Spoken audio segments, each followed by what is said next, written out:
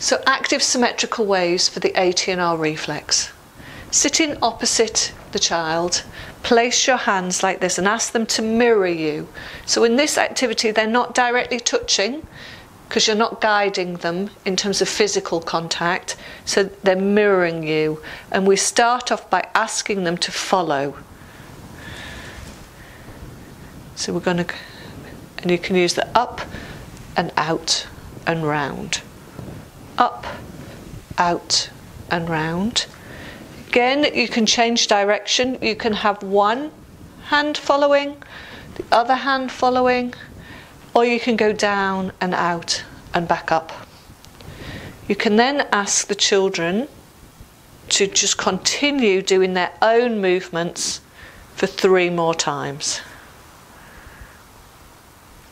I would repeat this every day, and you can play a game, so I would do about 30 patterns overall.